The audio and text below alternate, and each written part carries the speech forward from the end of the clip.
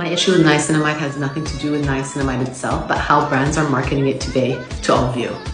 Before we get into it, it's actually a powerhouse ingredient. It is a great ingredient. It's a vitamin B3 derivative that helps not only keratin production, restoring your lipid barrier, reducing inflammation, helping to minimize oil production or actually regulate it, and finally it evens out pigmentation. So for all of those with melasma, it might be a good one for you.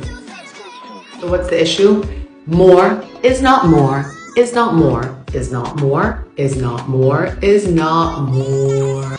This is where less is more. The sweet spot of niacinamide is really between 2 to 5%. Whitney agrees. And so in order to actually get the most benefit of niacinamide, you want to be between 3 to 5%. Anything more than that is just going to inflame you, break you out of the process, and make you miserable. So you're losing your money and your dreams.